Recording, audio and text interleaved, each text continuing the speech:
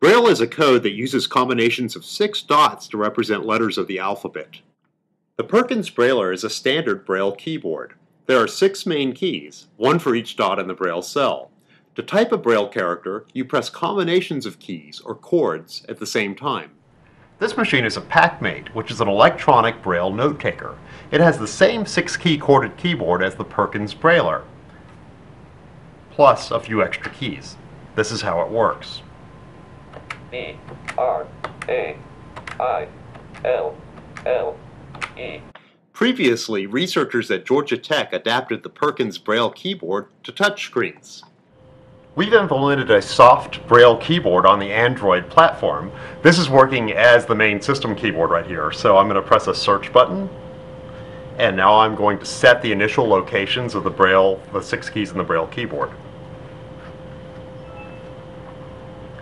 And now I'm going to type the word water. W-A-T-E-R.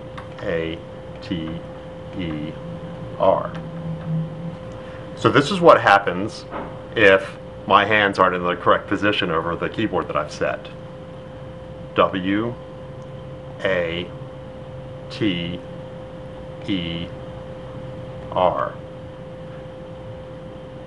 This is the problem that we're going to address with our optimizations.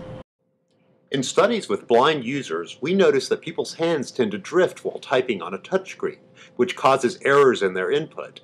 Our motivation in this project is to provide adaptive software solutions to improve the accuracy of Braille touch. To fix this problem, we implemented moving averages for the soft button locations, and here's how they work. First, I'll set a new keyboard,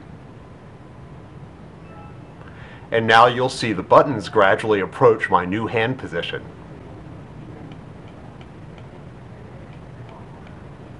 Here's an example of the moving average in action. I'm going to type the word water.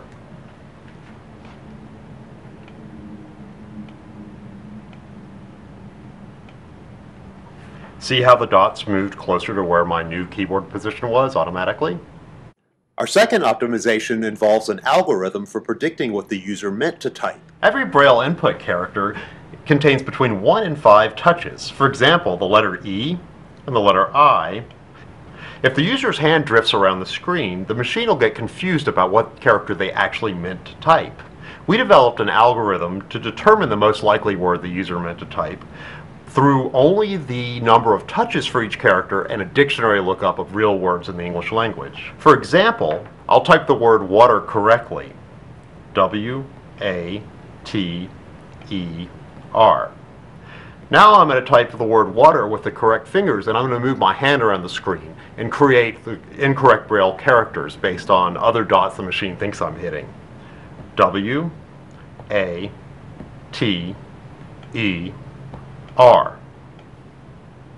Now here's the final implementation with both the moving average and the dictionary lookup optimizations. I'm going to type the word correct and make a mistake.